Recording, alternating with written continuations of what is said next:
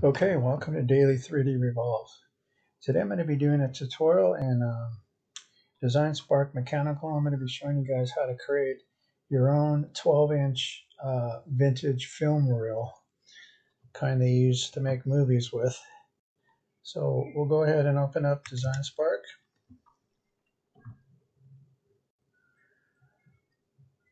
They actually used to store the film on the reel, not make movies with it, but you get the idea. Okay, we'll go ahead and say new design. We're going to come over here to File, and we're going to go down to Design Spark to make sure that the units are in inches, and they're not, they're in metric. So we'll go back to Imperial, go ahead and click the plan view, we'll minimize, and then we're going to drag in this reference film reel here. We'll blow that up. We'll go ahead and get our circle tool. I'm going to have on snap to grid, and we're going to draw this out to 12. It's good. It's going to be a big film reel, but this is probably about the average size that they were. Some were even bigger than this. So go Control minus. We're going to click on that graphic there. I'm going to hold down the Shift key, and then we're going to click on the lower left. We're going to blow this up so it's pretty close to the size that we need it to be.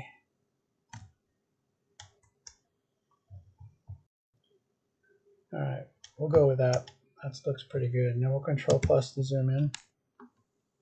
So the first thing we're going to create is that square notch in the middle. So we're going to go ahead and get the rectangular tool. We're going to define rectangle from center. So we'll go ahead and Control plus on the keyboard to zoom in. We're going to go ahead and drag out this 0.5 half an inch by half an inch square. It's going to be our first step. I'm going to move over this reel just a little bit here. Okay, now we're going to go ahead and create these circles. So we're going to go ahead and make these circles 1.25 inches in diameter. So we'll go ahead and create one, and then we're going to go click on that one. We're going to come up here to move, and then we're going to say check this create pattern over here on the left. Then we're going to drag this center point down to the middle. Then we're going to start to rotate until we have 5. We'll let go. Click the pointer tool to click off. Now we're going to go Control minus. Now we're going to put these circles up here. So go ahead and Control plus. We'll grab our pan tool to pan down. We'll go ahead and create one right here. These are going to be 0.5. All right, we'll do the same thing here. We're going to select the circle that we just created. We're going to click on move. We're going to come over here and check the create pattern box, and then we're going to move this. Now we're going to spin this around, and then click on the select tool to click off. Now we have to create this piece right here. And what I'm going to go ahead and do is just get a circle, and we're going to make this circle 1.25, and then I'm going to make another circle from the middle. We're going to come up here. This is going to be our angle. Okay, I guess we can go to there. That's going to be 10.762 inches. So go ahead and create that first. And we'll click. We're going to get rid of that circle there. And now we're going to bring this line. Let's go from midpoint there to something that looks even on both sides. So we need to draw this side and we need to draw that side. So we're going to go ahead and right mouse click on that line and set as mirror. Now we'll go ahead and drag our, it doesn't matter if it matches theirs exact. We want ours to be pretty close, but we'll go 1.250, enter.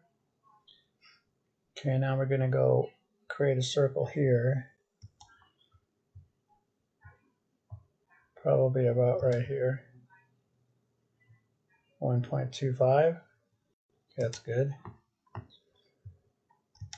Now we're going to go ahead and get a line here, which is our tangent line.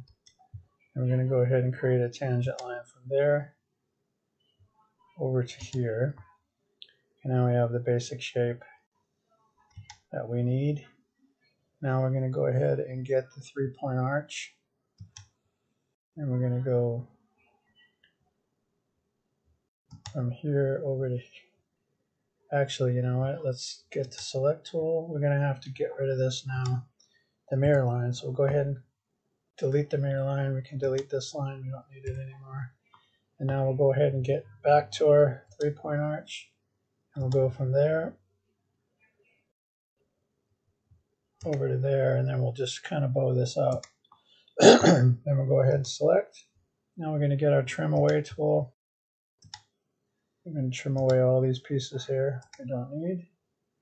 Now we're going to control minus to zoom out. We really don't need this graphic anymore. The only other thing we have to put in there is this angled slot, and that's going to be easy enough. So we'll go ahead and delete.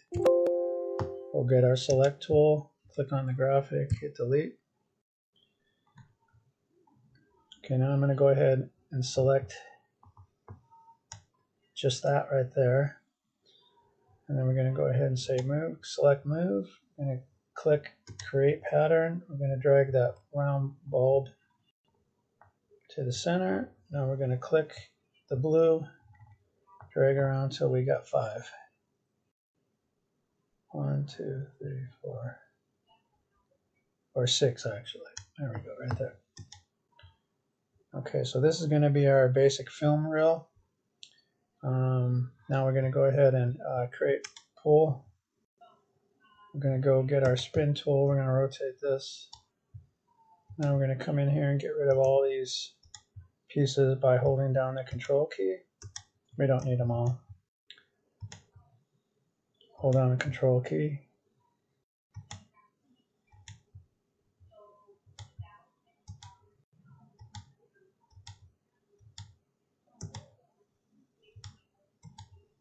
It's going to take a second here.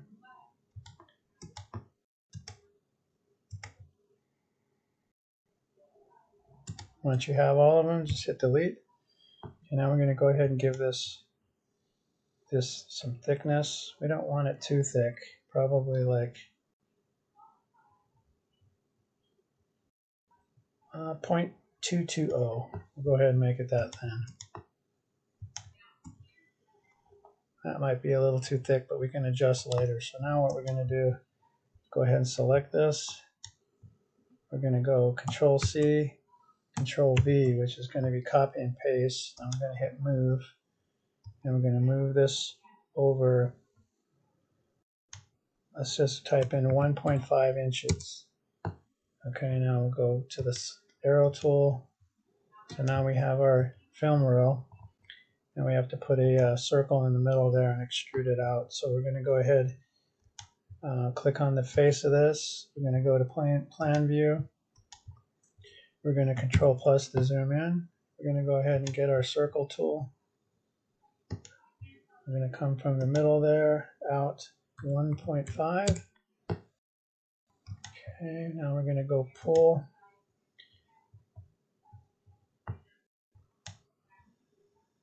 Go ahead and spin this.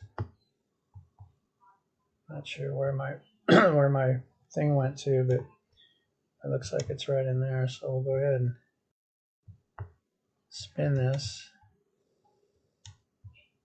And we'll say pull. We're going to click there. We're going to spin this a little bit. Now we're going to say pull, but we're going to click this up to, and we're going to go up to here. Okay, so now we're going to select off. Okay, now we have our basic film reel.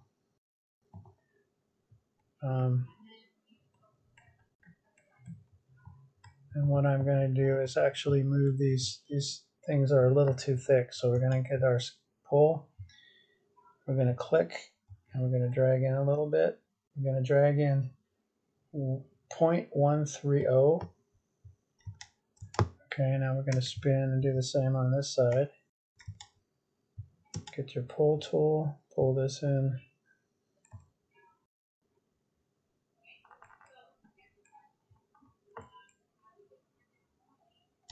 .130. Okay, so that looks like that's pretty good film reel to start. Now we're going to go ahead and click on the face here. We'll go ahead and click plan view. We'll control minus. Let's go ahead and pan this over. Now we'll control plus to zoom in. Control plus to zoom in. Now we're going to go pan this over a little bit more. Now we're going to put a line right in there and we're going to notch it. Go ahead and get your line tool. Go from right there. Go straight through up to the first one. Click.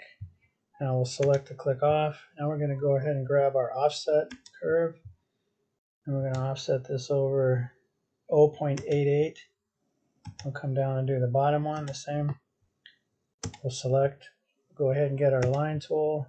We're going to cap these from top over and then from that line over. Okay, now we're going to go ahead and get rid of the one in the middle. Don't need that. Now we're going to zoom out, so control minus. We're going to say pull. We're going to go ahead and spin this. Now we're going to go ahead and select. Let's go get our select tool. Let's click on all these pieces here. Hold down the control key. Go ahead and select pull. Then we're going to pull right straight through. Okay, go ahead and get your spin tool.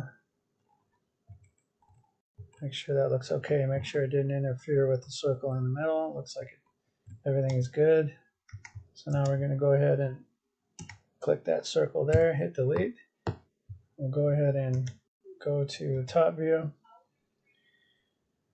This is going to be our vintage film reel. So the only other thing I would do to this is add some fillets. Now we're going to go ahead and pull. Click on all of these. So to do that, we'll hold down the control key. We'll get them all. Usually about 3 clicks will do it. Okay, now I'm going to go to pull. Give this a little pull. And we'll go out to about 0.30 inches. Okay, we're going to do that on these. And we're going to do it on that right there. And this one right there. So we'll hold control key down, grab our pull. We'll go to 0.30. Now we're going to get all our circles. Just hold down the control key.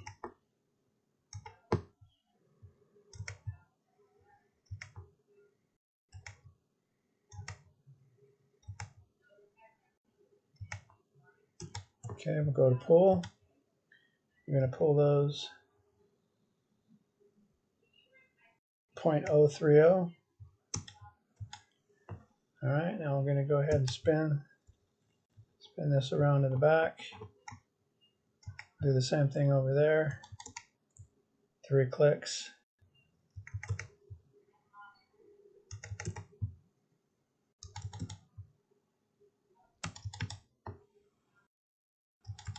Okay, go to pull.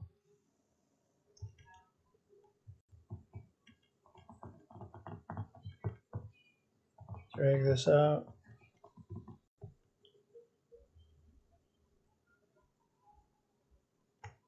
.030. All right, now we're going to grab our circles. Get multiple selections by holding down your control key.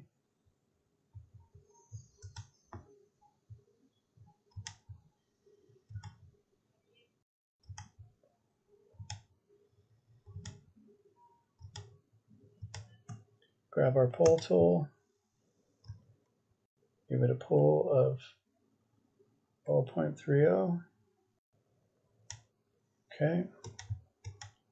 I'm not going to do the inside because you won't see that, but what we will do is go ahead. I'm going to put a chamfer on that so there's not a weak point when you print this. So we're going to go ahead and pull. We'll go to 0.050. We'll pan over, give this a little spin, click and drag for the spin. We'll go to pull, click to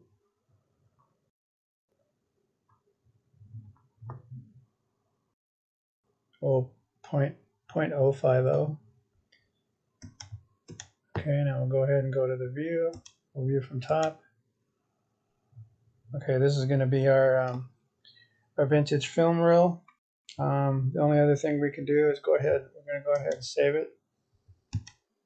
We'll save it as a native Design Spark mechanical file, and then we're going to come up here and save it as an STL for printing.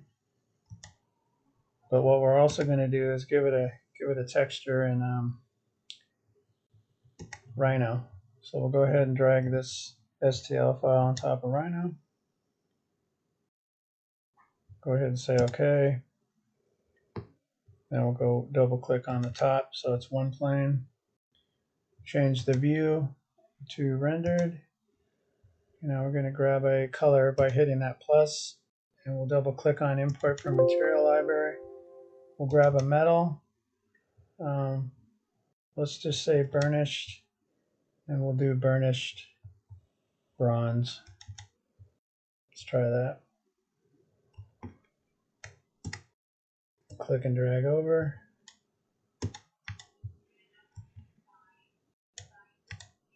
Okay, don't look too bad. Now we're going to go ahead and click that down arrow and change our top view to set view. We're going to go to perspective. Now we're going to give this a little ray trace render.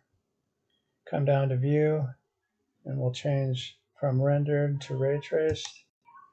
This could take a while depending on how fast your computer is. I've got a fairly fast laptop, so it should do it in a minute or so.